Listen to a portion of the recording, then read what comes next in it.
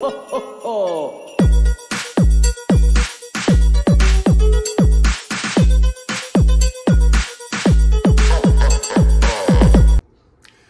morning, everybody. Welcome back to another day of Vlogmas. I don't know what day it's going to be. So in my videos, I'm not going to be saying the days because I started recording a few days ahead. I will put the days on my titles, but not within my videos because I don't know how I want to organize my videos just yet. But today is Saturday, and I don't know what I'm going to be doing today. I plan to do a couple of videos. I do have a story time that I want to share as well. I need to wash some clothes, so I will let you all see me do that. I wanted to wash my face and do like a little skincare type thing. So if I do that, I'll bring you back and let you see. So we'll go ahead and do some type of skincare, y'all. Take my little towel, throw it across me like that, and let's get into washing this face. I've kind of shown my products before, but this is my Cetaphil facial cleanser. Wet my face a little bit, and I have for the aesthetic girl look. I have these. I just never use them, but I got them. Yeah, I have these. I also have a headband that I do wear often, so y'all see that.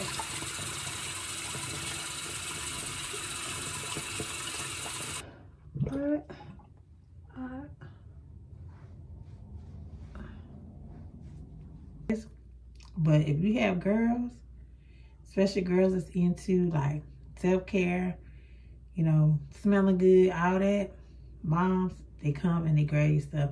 And I mean, I buy them their own stuff. Like they have their own Bath and Body Works, everything, lotions, perfumes, whatever they want, they got it. But Avery still make her way in here and use my stuff. The real expensive stuff too. She don't just want them. I got a whole thing over here with Bath and Body Works stuff on it, which I may show is a little junky up here. She won't mess with that stuff, but my Valentino perfume, my Miss Dior, my Chloe, all that stuff, she want that. She want the good stuff. And because she likes the good stuff, you know, Santa may have something good on his sleigh. We don't know. We don't know what he's gonna bring. Use a little bit of this mouthwash, and this is mine. Only I use this. These before. Guess I'll get. I love these the most. The gold ones. So let's put those on. And let them sit for a little bit. You know what? I kind of got to go to the bathroom. Let me do that before I put that on.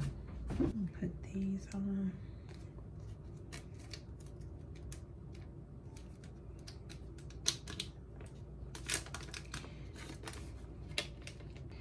You love me, baby.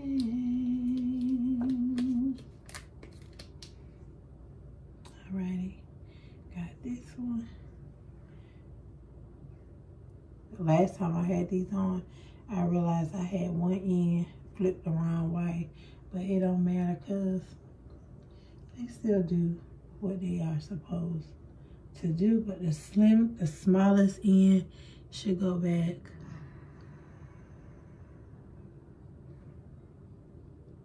What was that noise? I think that's my furnace coming on. Anyway, okay. Got those on, let them sit for about, I don't know, 20 minutes or so. And then I can moisturize, look at my closet. We need to organize my closet, but not today. But yeah, I was gonna do this story time on, because you know, and I talked about it before, I'm trying to get back on the dating scene. It's very weird to me. I have not been on the dating scene in like 18 years. And I don't really want to get into like what happened, why I haven't been dating, where I've been at. I was in a long-term relationship. Yep, that long.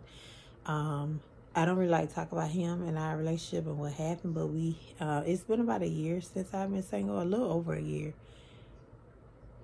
Him and I co-parent good, so I don't want to talk about him on YouTube, but it's a lot to unpack there. But anyway, I called myself trying to date, y'all. And I was like, you know what? Let's get on to this speed dating event. So,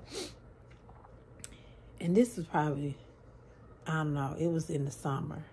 So earlier probably May or something.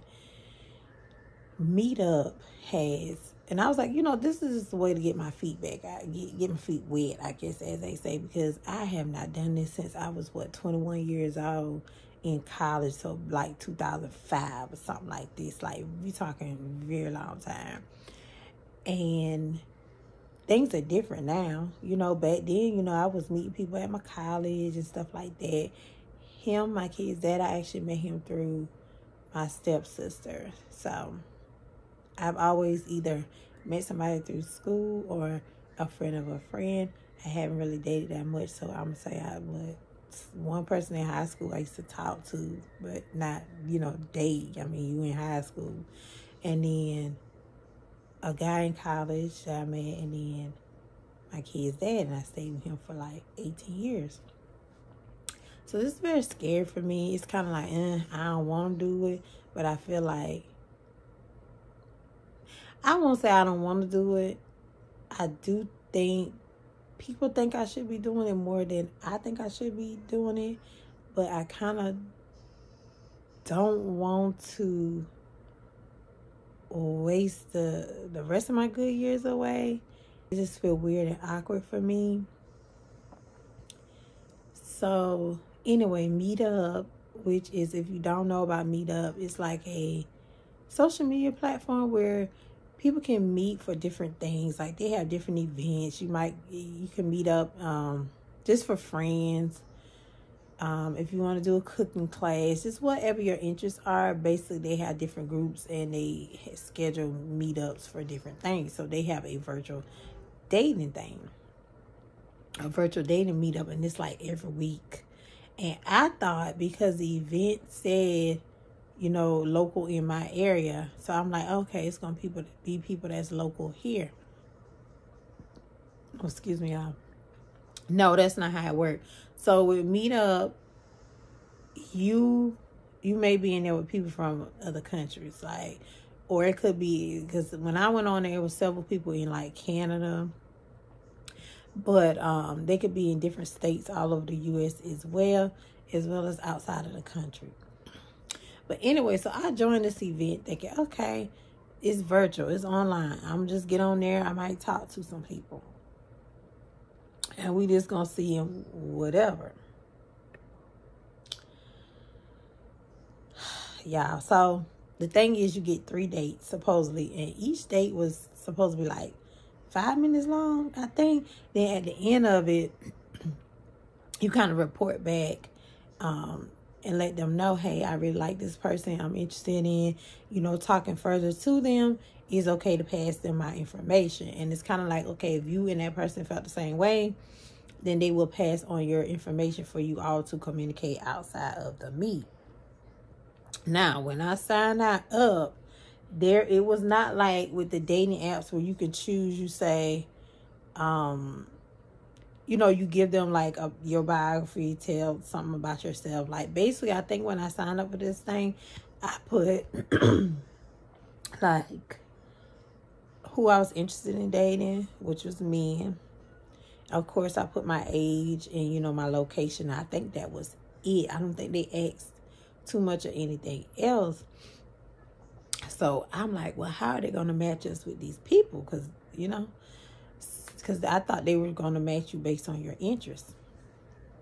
Apparently not. That's not what they do.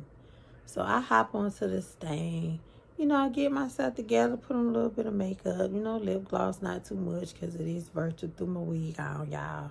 Had my wig thrown on. It was after work one day. It was like 7:30 when the event was. So, okay. I'm getting a little excited. Get on there. Check out the people in the room. It was like 3 or 4 different rooms. So, I kind of hopped around just logging into each room and just seeing what the people look like. And I already knew it wasn't nobody on there that I thought was attractive. But I'm like, hey, we gonna commit, we gonna follow through, we gonna do this thing, right? So my first date was this old man, y'all. This man was old. He was like probably 70 something. I don't know. Maybe he wasn't 70 something, but he definitely looked it. And I'm like, why would they match me with this man? He was a Caucasian guy, a very old, a very gray hair-ish. And I'm on there, I'm like, okay, Kim, you know. Because, and they have this rule too. So if you, it's certain things you can't do because you will get yourself banned and then you can't participate any longer. So I think if you just like hop out of the room or whatever, you can get blocked from coming back in. Like they want you to actually, you know, follow through with the dates, whatever, because it's virtual, it's just a 5-minute date or whatever.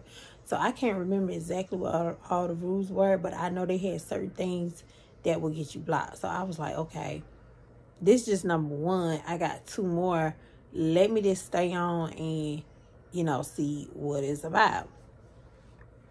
So I try to be nice to him. I was saying like, hello, how are you? You know, trying to talk to him. This man did never look up at the camera. He had his head down. So I was like, is he okay? Like, is he purposely doing this because maybe he saw who I was? I'm like, okay, I am a black female. You know, he's an older white male. Maybe he's just not interested. But like me, he doesn't want to just like log off because he doesn't want to get banned. And he still has, you know, more dates or whatever. So I tried a couple more times. And then I was like, you know what, done. So I clicked out, went back to the room.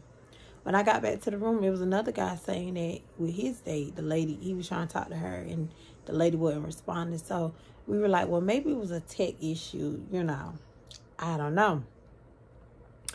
So then I get pulled into the second date because like you're automatically like pulled out of the large group and thrown into like the breakout rooms on your second date. The second date was a black man. And, you know, when I looked at this person, they looked a little bit different to me. But I was like, look normal enough to where I could have a conversation. I already knew, like I said, I wasn't interested in the person. I wasn't attracted to this person. But I was like, okay, I'm here. I'm going to commit. You know, maybe it gets better because this person is decent enough, you know, which I thought, you know, cool, let's just talk.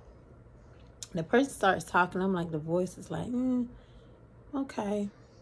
Not too, not manly, small build, but, you know, a black guy. So I was like, okay, we can talk. This person starts telling me all this stuff about themselves and, you know, they were in New York, and I was like, okay, good. I'm in South Carolina, so I know that's a no-go anyway. And then, you know, told me their age, stuff like that. And they were like, well, what about you? And I said, well, you know, I'm 40, I'm from South Carolina, whatever.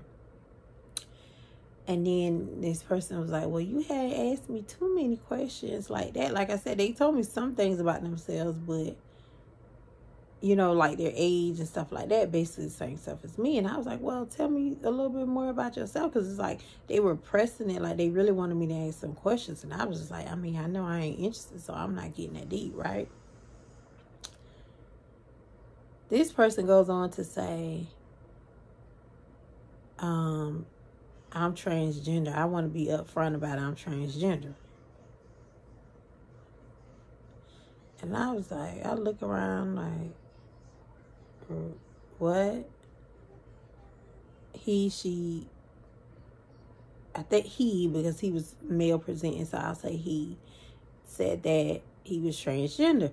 So I was like, I really didn't know what to say. Again, y'all, back to the rules. I'm like, okay, I don't want to be rude, clicker. I really didn't know what to do at that point, because I'm like, I'm trying to follow the rules. I knew I was not interested because I clearly put that I was a woman seeking a man, and I guess technically because that person is transgender, they consider themselves to be men.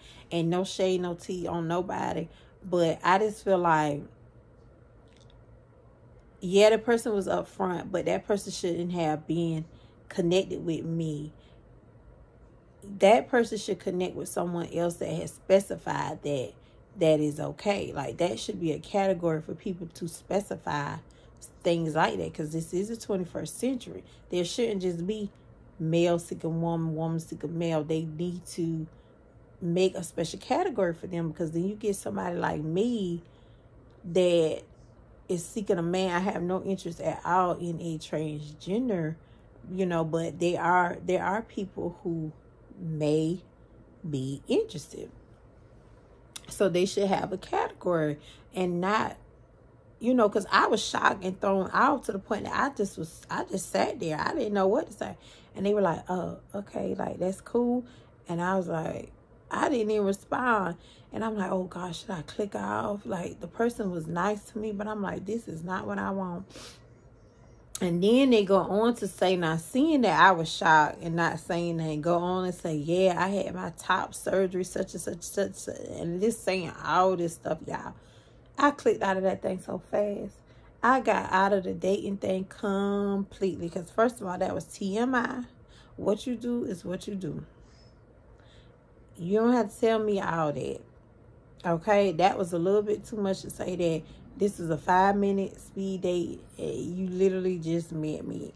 And I'm all for somebody being honest and upfront, but that was a little bit too much, especially for me, and I was not interested in hearing it. I clicked off of that thing. I snatched that wig out so fast, and y'all, I ain't never been back again. Never. I just can't do it. So y'all, when I say I'm a little bit scared about dating, I'm a lot of bit scared about dating, okay? Because you just do not know what you're going to get. And like I said, everybody has their preferences, and that is okay. I have mine as well, and that was not one of them. So that was my little speed dating story time, y'all. So it's safe to say I won't be doing that again. So I'm about to, I think I had these on maybe about 14 minutes now. I don't know. I might keep them on a few more minutes, and then I'll come back and let you guys see me finish up my my skincare routine. I'm about to spray on this Sweet Cherry perfume I got from Five Below. I was calling this a dupe for the Time for a Lost Cherry, and somebody said it wasn't. It was a dupe for something else. I don't know. I can't remember what they said in the comments, but I don't know. All I know is this smells good. You can get it from Five Below. They have so many perfume options. Now, I will say it doesn't last all day. This scent wears off fairly quickly. You can mix it with something else. I have lots of different perfumes I could mix it with, or you can mix it with a little body spray as well. I did put on this lotion. It has peach in it. It is the Jasmine Peach. The scent on that isn't that strong either, but this is the Bath and Body Works Pretty as a Peach. You can mix that in too, just to take it up a notch. Or like I said, I have several perfumes as well I can mix with it. But anyway, I'm going to show you guys how I moisturize my skin. I really need to clean up here, y'all. It's like making me mad. I started using this vitamin C serum. I got this from Five Below as well. So I just take a little bit in my hands and just, Yeah, it's not oily. So that was just a little dropper of that. And it's supposed to like tone, even out your skin tone and stuff. So I've been using it about 2 months. Haven't really noticed a difference in my skin. I mean, my skin has been looking pretty smooth, but it's always been like that. Then I go in with this face cream from Bath & Body Works. It's pretty cool. I like it. I've been using this for about 2 months as well. Get a little scoop like that on my finger. And that serum, it has dried into my skin just that fast, so your face won't be wet or anything. I mean, just go behind it with this. It has a little scent too. It smells pretty good, not anything strong. This I showed before in my clearance under eye cream. So this is supposed to be like total eye lift to help with puffiness and everything to tighten that skin. Yeah, y'all, my eyes are baggy all the time. I haven't noticed a difference in it. This was some expensive stuff. Like I said last time, this was about $100, but I have had it for quite a while because you only need a little tiny bit, so it's gonna last you a long time. So I guess it's worth the money. Like I said, I haven't noticed anything different with my eyes. I kind of want to have surgery on them to have this little puffiness removed. We shall see. I just split that little tiny amount between both of my eyes and just smooth it in.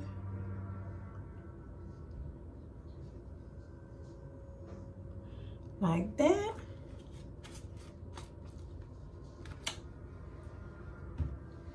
And that is it. So again, this was everything that I use. I'm going to try to hold them all up. And then my face wash. So I do hope you all enjoyed this story time and my skincare routine. I do thank you for watching. Don't forget to like, comment, and subscribe. Keep coming back for more. I will see you in the next video.